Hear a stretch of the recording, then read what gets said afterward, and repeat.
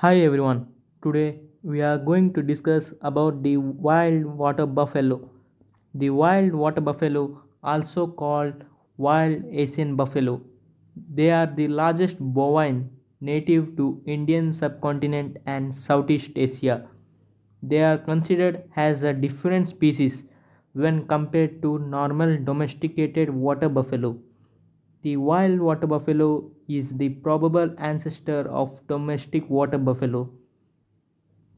It has been listed as endangered in IUCN Red List since 1986 as remaining population is less than 4,000, in which 91% live in India, mostly in Assam. Major threats to wild buffaloes includes interbreeding with feral and domestic water buffaloes in and around protected areas, hunting, habitat loss, diseases and parasites transmitted by domestic livestock, and interspecific competition leads to decline of this species.